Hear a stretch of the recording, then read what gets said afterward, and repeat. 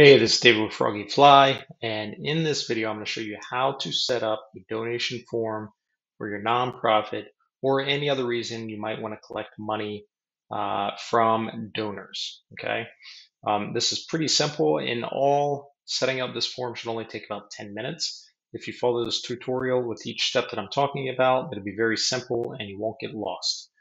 All right, I'm using the American Red Cross just as a loose template for setting up this form. In their form, they have a frequency, an amount you want to give, and then an effort that you want to support. And then, of course, you've got your payment details. For the purpose of this tutorial, we're only going to be integrating with Stripe because if you use Stripe payments, you can actually allow your donors to manage their subscriptions with my plugin called GravityStripe. They can very easily go in there and manage those subscriptions, update credit card, cancel the donate or the recurring donation, etc. And that is called GravityStripe. All right, so let's go ahead and jump into it. I've done a couple things here to match this up. Of course, my donation form doesn't look nearly as sexy right now. I spent a little bit more time on the design aspect. I could get it to look just like the donation form on the Red Cross, but we're just doing something a little bit more simplified. Now, what you see here still does look relatively nice, a lot nicer than if you don't know any sort of coding or something at all. But to create this, I didn't have to use any code. I use something called Beaver Builder, and it's a page builder for WordPress. And then I also use the ultimate add-ons for Beaver Builder so that I can go in and customize the look of my form without having to utilize code. Code takes a long time. And at the end of the day, I just want to reach a result that looks really nice without having to code it. So if I go into Beaver Builder, I'll just give you a quick demonstration of how that works. And they have a element called Gravity Form Styler. And I can go through and really style every aspect of this form, including the button, the text, error messages, all that sort of stuff is all included with this element of ultimate add-ons for Beaver Builder. I will include these links down in the description. If you like what you see here, click on them, check it out. It's really, fairly priced, and then it is an affiliate link. They'll give me a little bit of kickback for referring you to them, and it just helps me do business like this where I don't get paid for it. I'm just trying to help you guys out, make life a little bit easier for you. All right, so let's go ahead and jump into just the overview and the details of this form. I've got a name field, an email field, donation amount, a donation type, and then what the donation should be used for. Okay, so if we look at this, pick an amount, we can do $10. I can do a one-time donation, and there's my credit card information fields, or I could do recurring, and it asks me for a frequency. So I can choose 1 month, or I can choose every 6 months. All right. Now I'll show you how to set this up in the back end so that depending on what they select, the right information is going to go into Stripe. They're going to get charged appropriately, and you're not going to have somebody calling you up because they said every 6 months and it's charged them every month for the last 6 months. All right. So that's the front end of the form. It's pretty simple and easy. All right.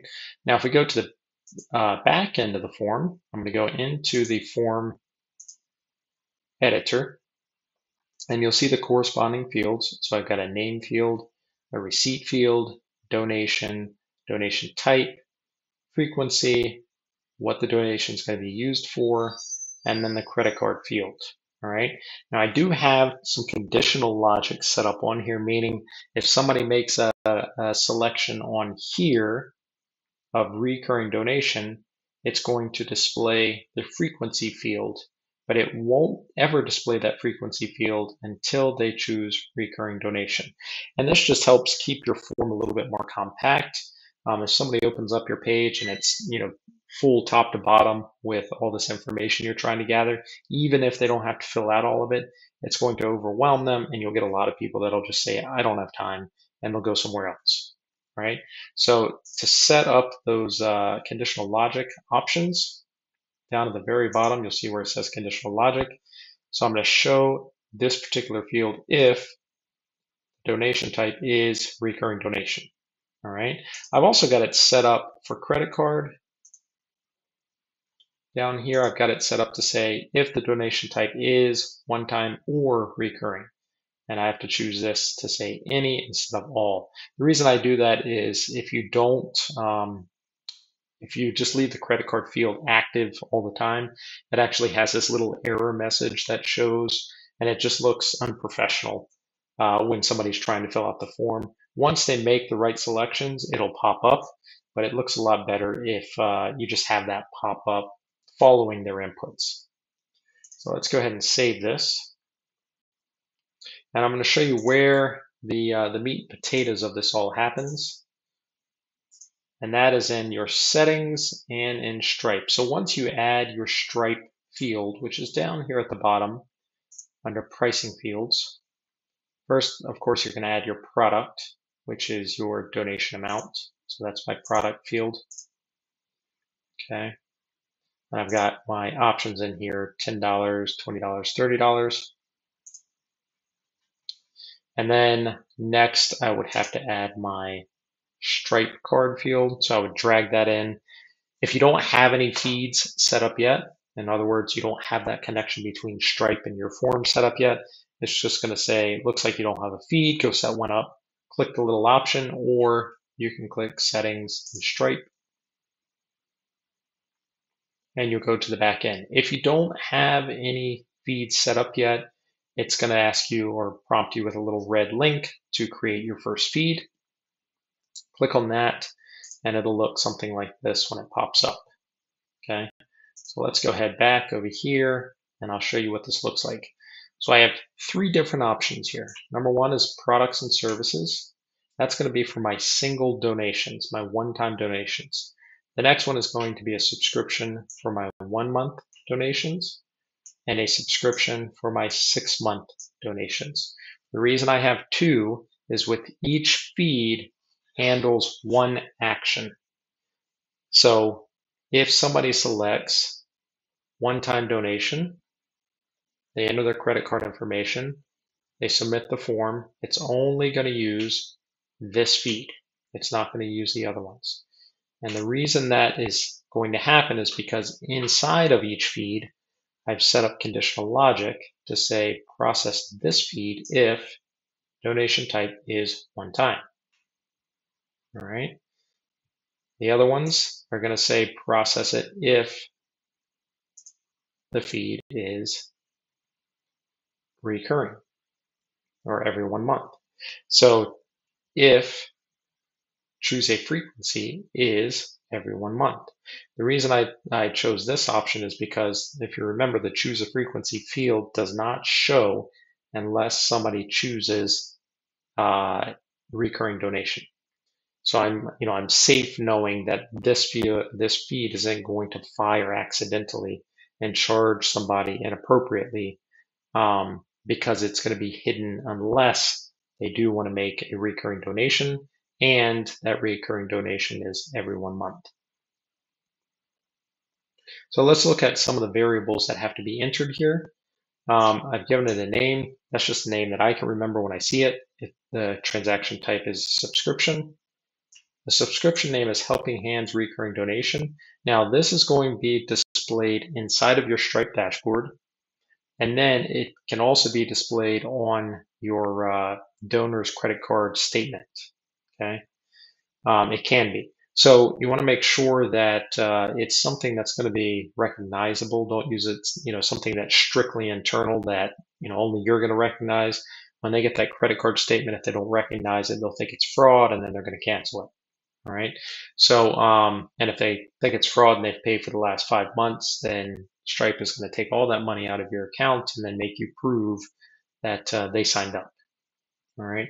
So I called it Helping Hands Recurring Donation. I've got this one set up for 1 month because, as you remember, this is frequency of 1 month. If your 501, if being a 501 requires you to collect billing information from donors, this is where you can do that information. You can also add additional information. So if I need to collect other information from donors, that's going to be needed just internally or for your tax purposes or your status. You can add as many options here as you want, and then you'll just match them up. All right. The only other things that are required on here is number one, your recurring amount, and then number two is an email where that receipt will be sent. All right, so those are your subscription options. And then of course we looked at the one-time donation as well. So that's all you need to really do to set up your donation form for your nonprofit or whatever organization you have. It's a pretty simple process, but it can get a bit challenging if you don't know what you're doing. Hopefully this tutorial will help you out. If you are collecting donations from your donors, especially if you're doing subscription donations, I recommend checking out our plugin called GravityStripe, which I referred to a little bit. And what this does is it allows you to go in and allows your users to be able to go in and actually manage their own recurring donations. So they can go in, update their credit card information. It gives them a page. There's plenty of video demos on here, but it gives them a page where they can look at their subscription or their recurring donation, when they're going to be charged next, when it was set up. So all that sort of information will be included. They'll also be able to go in and it will automatically link with their dashboard inside of Stripe. They'll see all the charges that have ever been charged for that subscription.